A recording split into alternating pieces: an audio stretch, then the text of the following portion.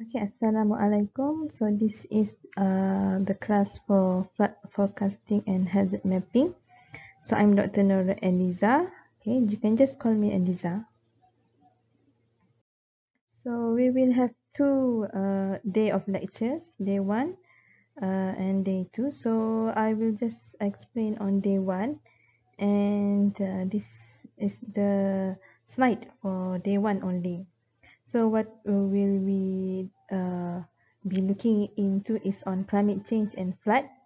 So before we start, you need to do quiz 1 pre-test. So by now you should have done the test, the quiz first. Okay, and then you need to view this video, right? And you need to finish by 2. Basically to understand climate change and how is it related to flood. Okay, and then you need to do assignment 1. Estimate time is from 2 to 3 p.m. Okay, and then we will have some presentation and discussion at 3:30 p.m.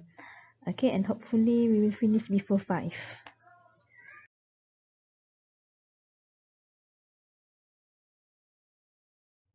Okay, so the big question is climate change. So what do you know about climate change? And here is the first thing that we need to know is about IPCC. So IPCC is the Intergovernmental Panel in Climate Change.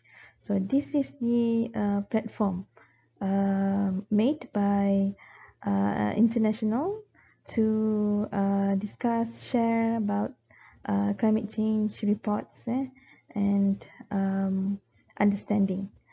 Okay, so this IPCC have several assessment report where this is the basic report which researchers or any individuals who are doing on analysis in climate change. So this is the and let's say the Bible or the Quran. Okay, so this is the report for climate change, IPCC assessment report and working group reports by IPCC.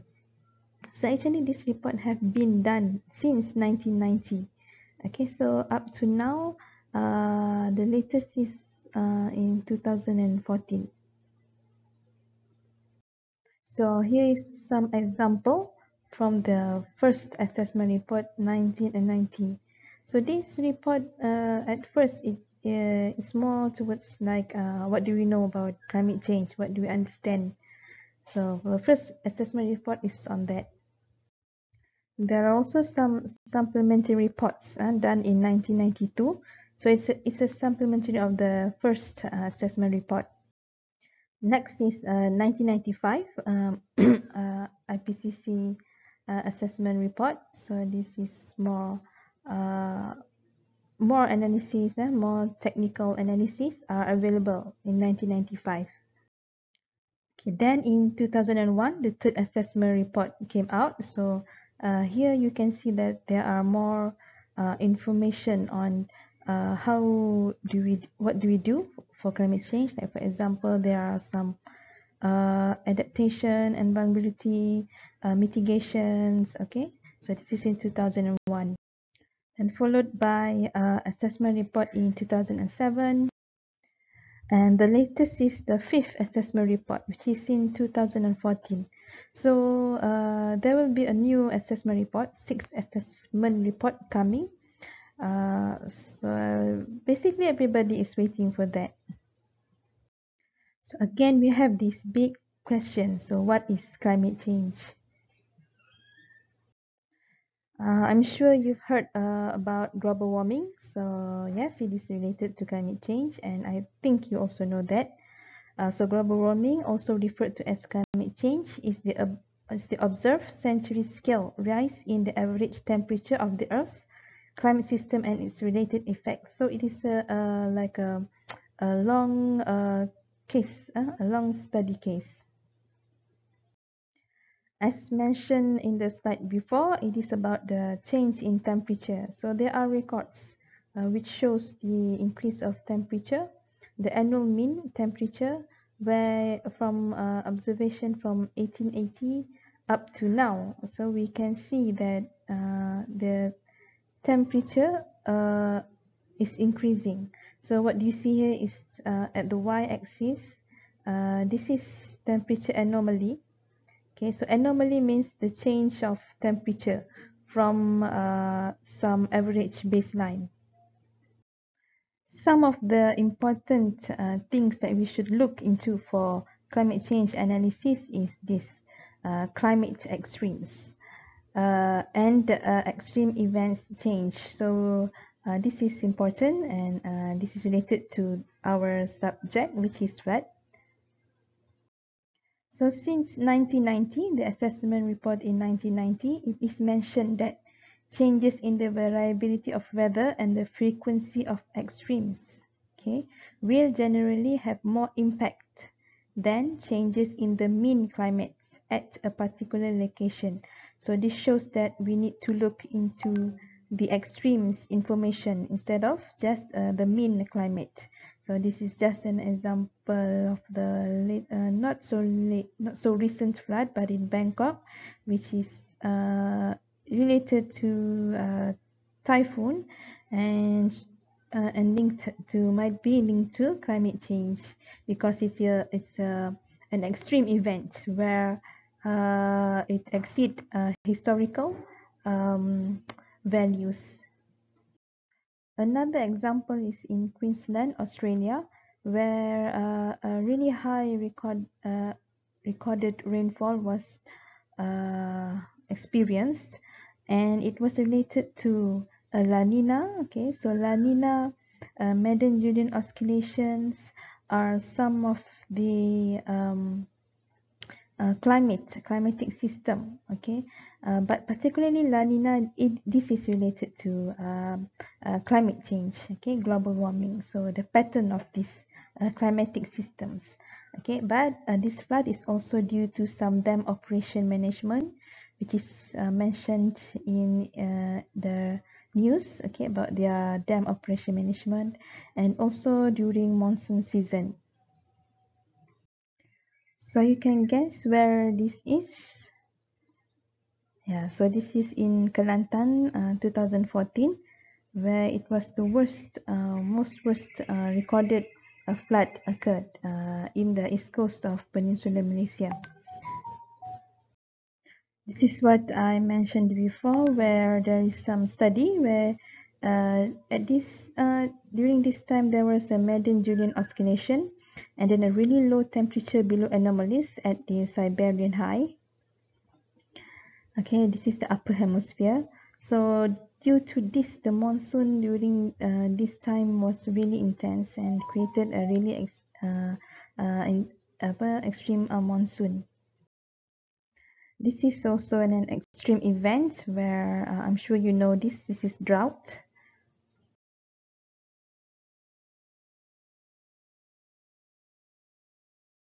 So what else here? This shows that future risks and impacts are caused by a changing climate.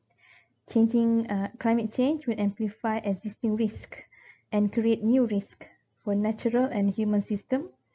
Risks are unevenly distributed and are generally greater for disadvantaged people and communities in countries at all levels of development.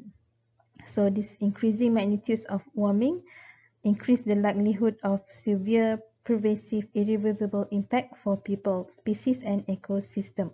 So continued high emission would lead to mostly negative impacts for biodiversity, ecosystem, services, and economic development, and again amplify risk for livelihoods and for food and human security. So climate change impact is a really important study. It relates to everything: human, environment, okay, and the economy as well.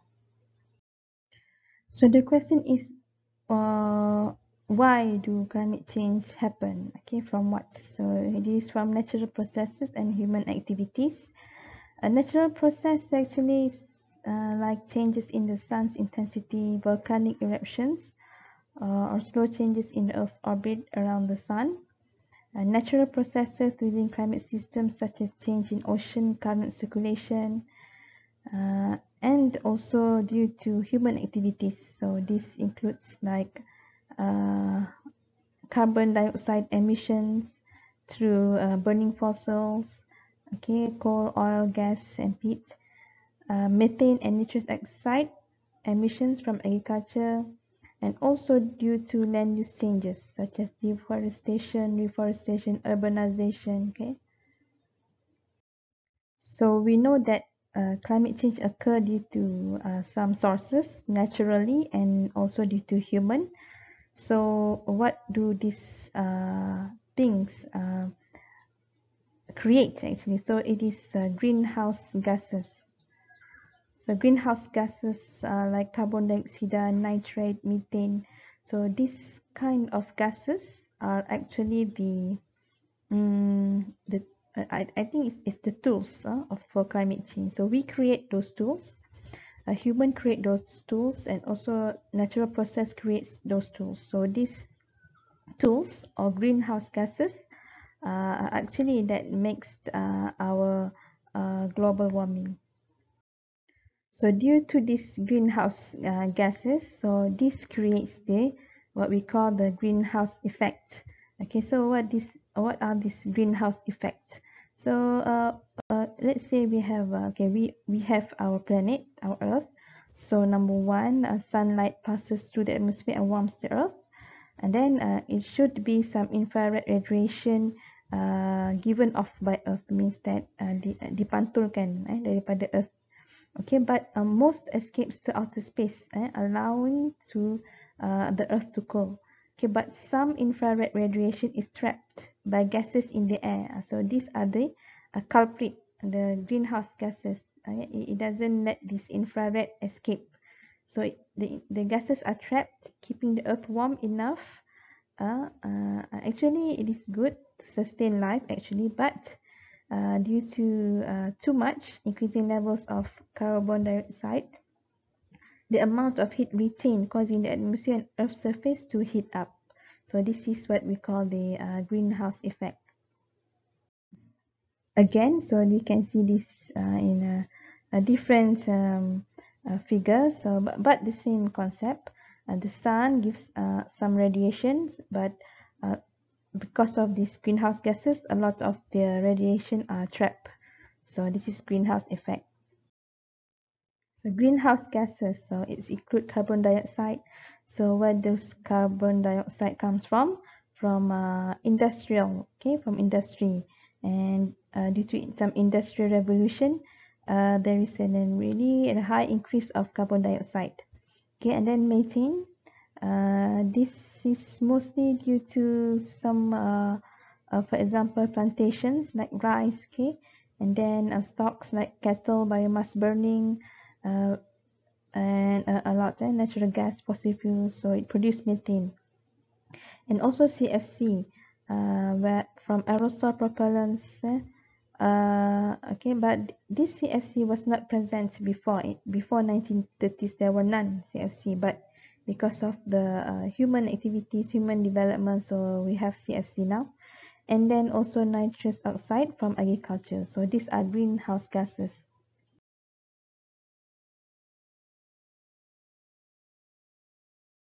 Okay, so the question is, are these greenhouse gases real?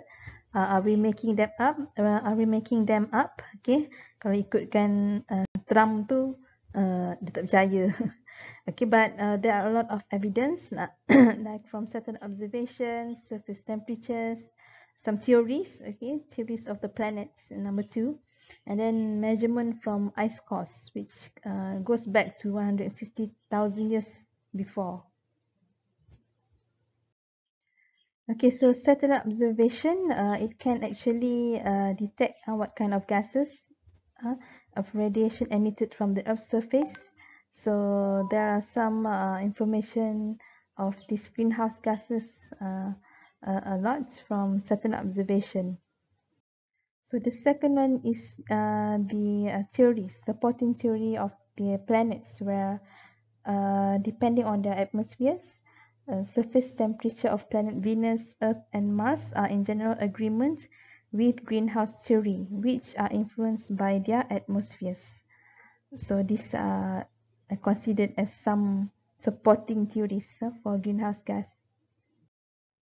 Okay, so they are saying that compared to Earth, Mars' greenhouse effect is almost insignificant. This is due to Mars have thin layers, okay, thin layers of atmosphere which do not trap any heat, and then that is why Mars is so cold. Okay, but compared to Venus, uh, its effect is so strong because Venus has a thick atmosphere which prevents heat from escaping, and therefore the temperature is extremely high. So this supports the theory of greenhouse gas. Okay, the third is really interesting, where they measure gas from ice cores going back to 160,000 years. So they actually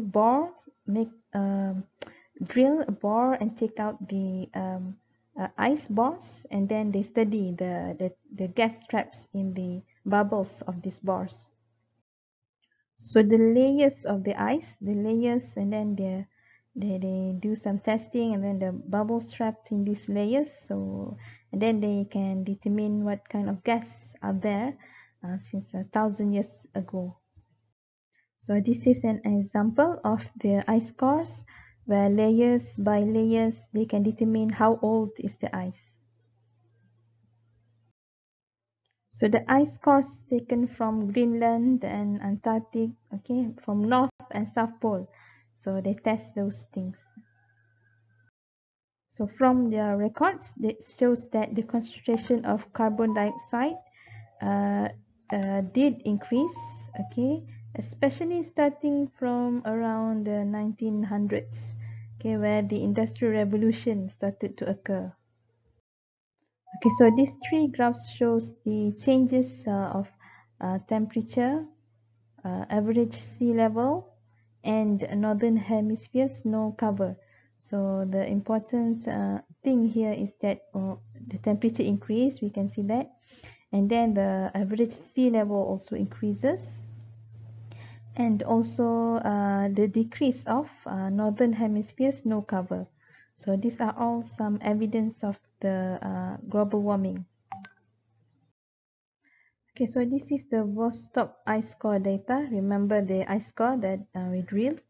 Okay, so we can see in this graph that carbon dioxide, which is the blue color, and the temperature, which is the red, so it really correlates well. So if we feel that the temperature is increasing, then it correlates with the carbon dioxide increase.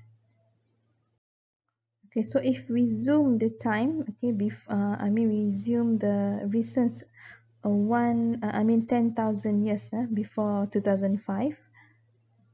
Okay, so this is the timeline. So we can see the carbon dioxide, okay, it's a drastic increase, okay, and then methane also drastic increase. Okay, so this is our years, our eras.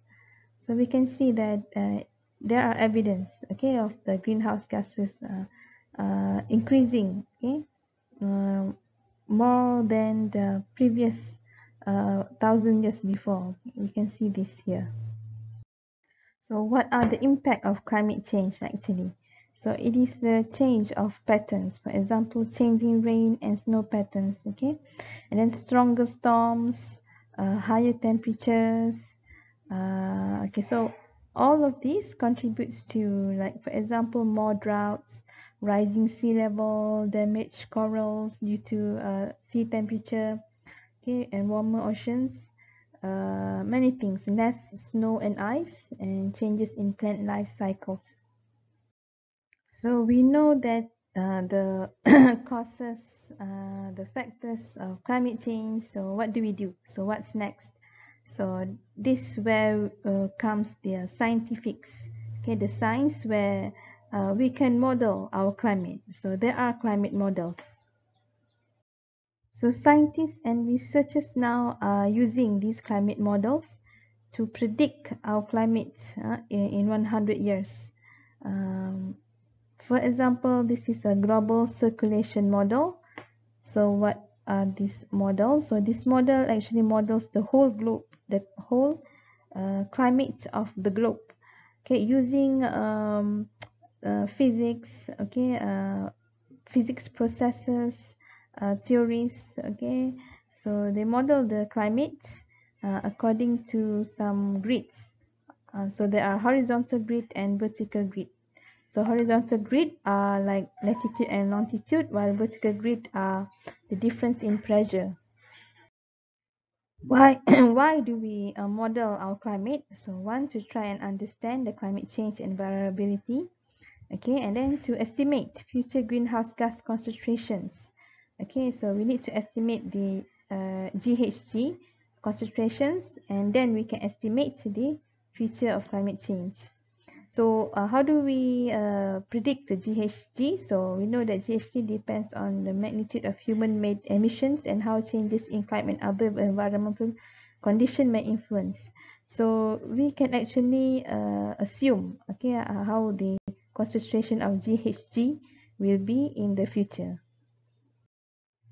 Okay, another important thing of climate model is their outputs. So what are the outputs of climate models? So it is called climate model. So of course the output of climate model is climate data, which is rainfall, temperature, solar radiation, humidity, wind velocity, and many more, okay, including pressure, and a lot of climate parameters. Okay, so previously the most longest output is in 1990, where it is based on some scenarios. For example, scenario A, which is business as usual. So okay, so business as usual means that okay, we see this graph. So this is the business as usual projection of the CO2 concentration. Okay, and then scenario B, progressively increasing levels of control reduce the growth of emission. So for example, this is the projected CO2 concentration for scenario B. Okay, so we can see that because of some measures are taken which control reduce the growth of emissions, so the GHG gas concentration is lower than business as usual. What else? Okay, and then scenario D. Okay, so there are a lot of scenarios where we predict the behaviors of the human, the activities. So what is the projection of the greenhouse gases concentration? Okay, so these here are the scenarios A1, scenarios B1, B2. So those are all some different assumptions of human activities, okay, which contributes to greenhouse gases projection. So slides before on the projection of greenhouse gases. Okay, but for this slide, it is on output of climate model. So see the y-axis, it is the realized temperature rise. So the output of the model. Okay, so this is an example of the output for using scenario A, business as usual, scenario B, scenario C, scenario D. So we can estimate the temperature increase from here until 2100. So these are the output of climate model. For example, this is the temperature output. Okay, so this is the latest output in 2014. Okay, IPCC. I remember the assessment report, IPCC 2014. So these are the output of the models. For I think it's the SMIP. For SMIP is they collected all the GCM models in the world. There are a lot of GCM models or climate models. There are many. So what do IPCC do is they collect all the outputs of GCM models, and then they make this kind of graphs.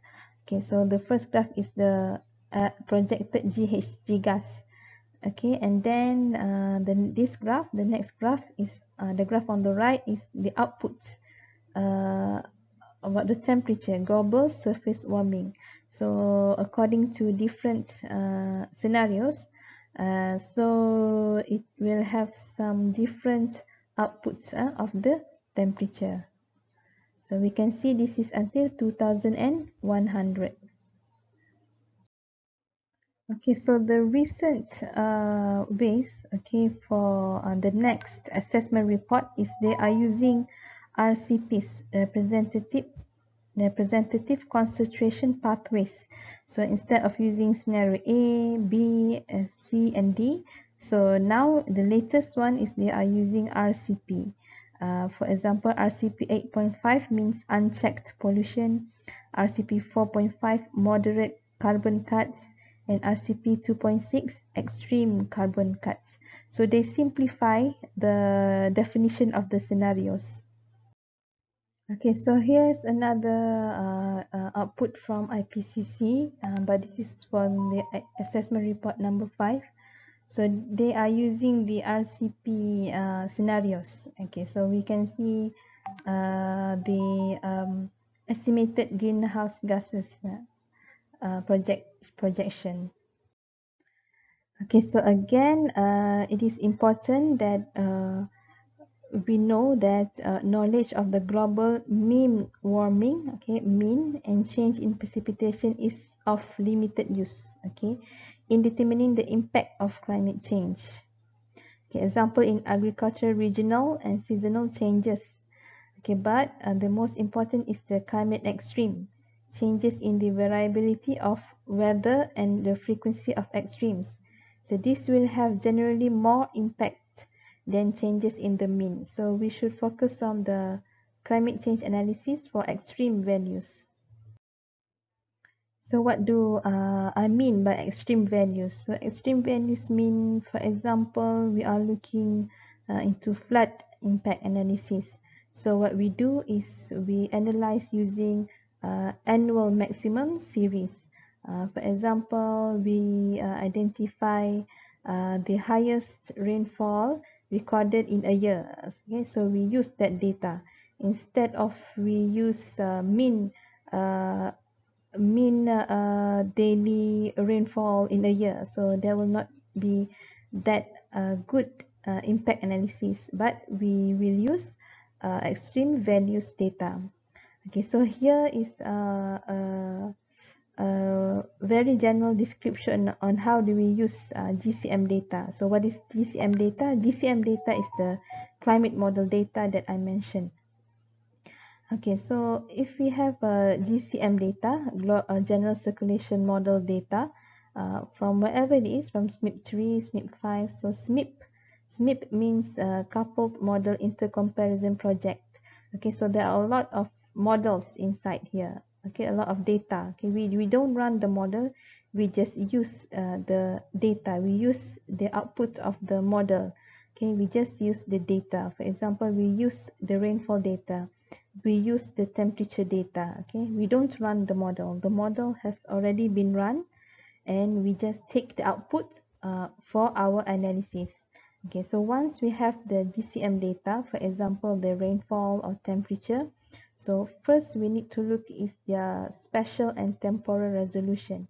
So what is spatial resolutions? It means in terms of space, in terms of latitude and longitude. So what is the resolution? Is it 20 kilometer or 100 kilometer? Okay, and then we look into the temporal resolution. What data, the data, I mean period. Is it data each 3 days or monthly data?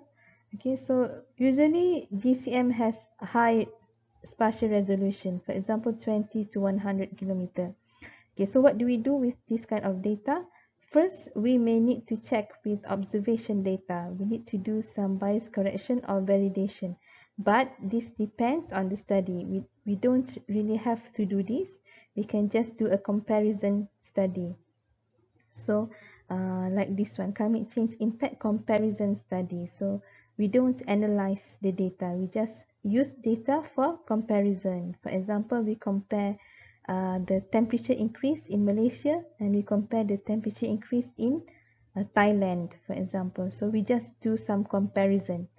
So we don't need to do bias correction or validation because we are doing a comparison study. Okay, so if we use this high spatial resolution data, we can use it just for regional or global study or analysis.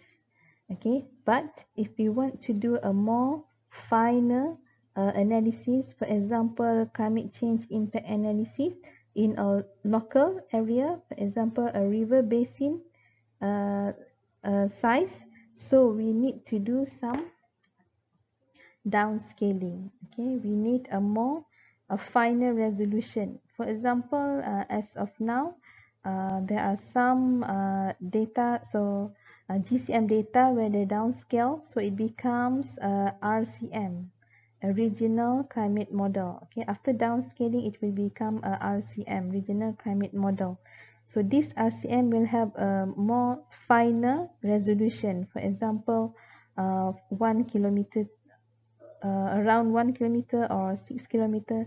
The smallest that I know of is a 1 kilometer, a Japanese GCM model where it has a 1 kilometer spatial resolution.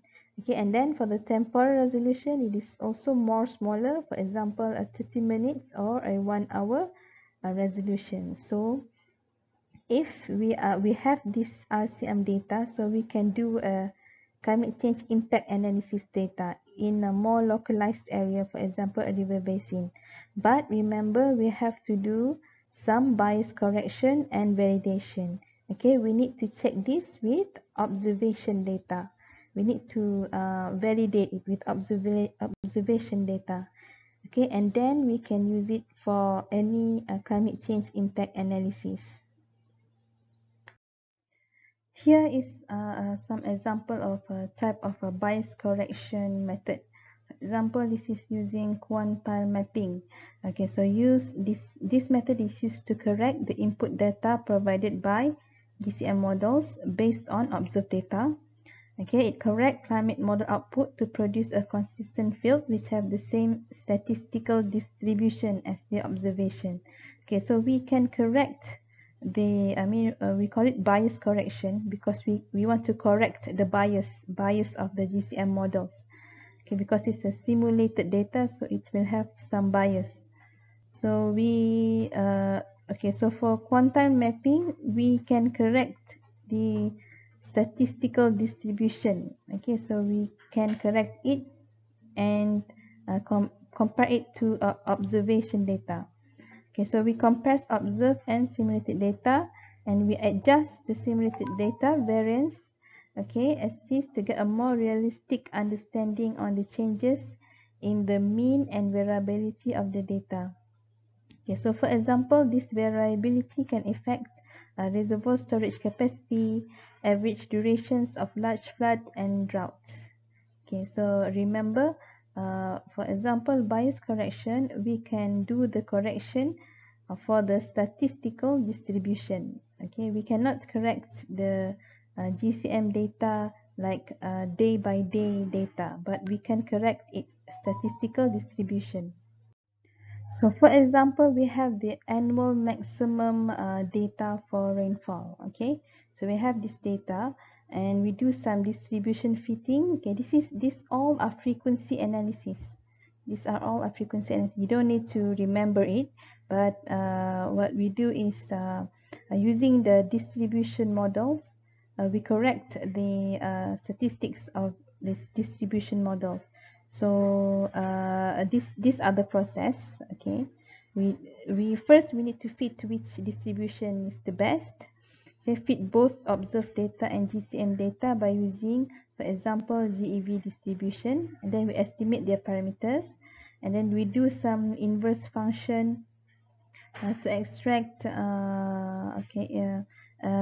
actually wanted to find the factor, okay, so that we can correct the data of the simulated GCM data. Okay, So what we call the factor is this transfer function, okay, to both historical and future GCM data. Okay, and then we test again of the uh, distribution models. What do we do? What is this actually? So this is actually used for design rainfall. Okay, we can use this for design rainfall. Okay, so this, for example, we have, okay, the y-axis here is the cumulative probability distribution. Okay, then the x-axis is the annual maximum rainfall. So here we see there are a lot of different kind of models. Okay, and then this is the observed data. So this is what we call the distribution, the statistical distribution of different climate models. So we need to compare it with the observed data. So after bias correction, it should fit like this. Okay, so this is okay if you don't understand. So this is actually actually frequency analysis. Okay, so these are all distribution models. So this vocabulary of climate. So by now you should be familiar with this, right? I'm sure you're familiar before, but now I hope you have a new broader understanding about climate change. About that, it's important to look on the extremes and not just the means, so that we can see the or analyze the impact of climate change. So we have finished our slides. So now is your first assignment.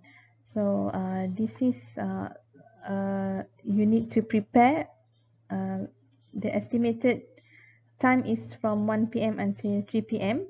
And then we will have a presentations, a really brief presentation from 3:30 p.m. until 5, where we will meet in online. Okay, so the question is here, frequency of extreme floods are observed to be much significant nowadays. Okay, this could be due to climate change. So you are required to, one, search for a scientific study which have relations between flood or hazard map and climate change. Okay, so the keyword is flood and climate change. Okay, and then two, summarize the findings of the paper or article. Okay, introduction, objective, what are the methods and what are the results or impact. So do this really briefly. So try to make a presentation, an 8-minute presentation with a 7-minute discussions. Okay, it should be really brief but informational. Okay, so good luck.